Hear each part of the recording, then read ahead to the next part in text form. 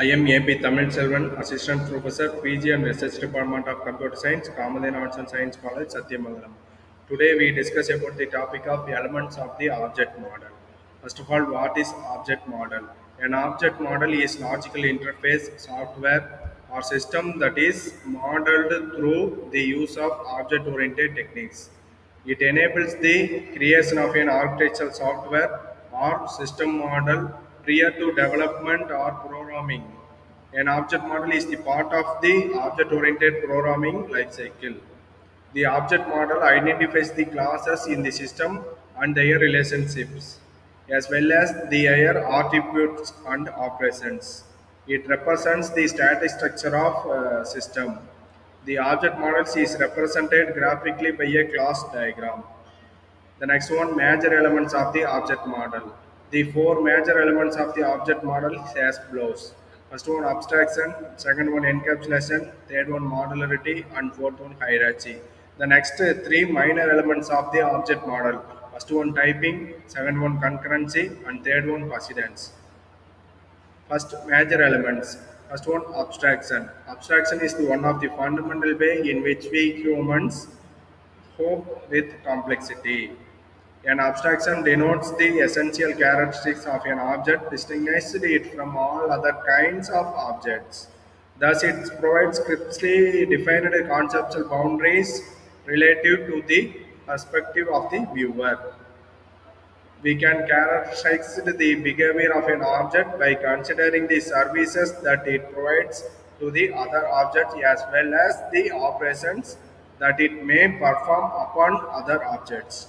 A protocol denotes the way in which an object may act or react and thus constitutes the entire static and dynamic outside view of abstraction. The next one, encapsulation. Encapsulation is the process of compartmentalizing the elements of an abstraction that constitutes its structures and behaviors. The next, encapsulation serves to separate the constructual interface of an abstraction and its implementation. Abstraction and encapsulations are complementary concepts. These are all encapsulations. The next one, modularity. Modularity is the property of a system that has been decomposed into a set of cohesive and loosely coupled modules. The next one, hierarchy. Hierarchy is a ranking of ordering of abstractions. The two most important hierarchies in a complex system are its class structure and object structure. Inheritance is the most important is a hierarchy. Basically, inheritance defines a relationship among classes wherein one class shares the structure or behavior defined in one or more classes. The next one, minor elements. First one, typing. Concepts of typing derive primarily from theories of abstract data types. The type is a precise characterization of structural or behavioral which a collection of entities all share. Typing is the enforcement of a classes of an object such that objects of different types may not be interchanged or the most that may be interchanged only in very restricted ways. The next, concurrency. It is the property that distinguishes an active object from other that is not active. That is called concurrency. The next one, precedence, is the property of an object through which is accidents transcends time.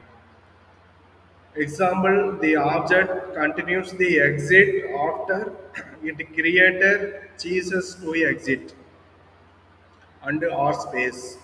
The next example, the object's location moves from the addresses space in which it was created. The two examples are making a precedence.